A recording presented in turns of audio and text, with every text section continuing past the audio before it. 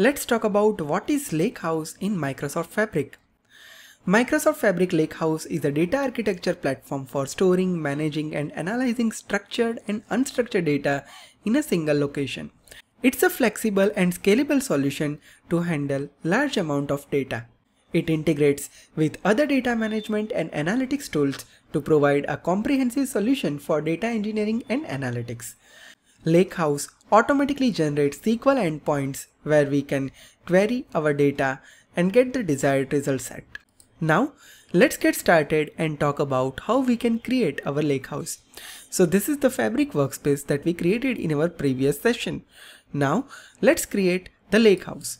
For that, click on the new option and click on Show All. When you click on that, you will be able to see LakeHouse option under Data Engineering. This is one way of navigation. Another way to create the LakeHouse is simply click on the Power BI icon from the bottom and click on Microsoft Fabric. Over here, there is an option Synapse Data Engineering. If you click on that, at that time also you can able to see the option LakeHouse over here. From that as well, you can create your own LakeHouse. Now, let's follow the first technique over here. So I click on Show All and clicking on LakeHouse over here. Let's provide the name of the LakeHouse. I provided the LakeHouse name as LakeHouse Power Platform Trainings and let's click on Create. The LakeHouse has created successfully. On the top, you can see the menu option. On the left hand side, you can see Tables and File option underneath LakeHouse.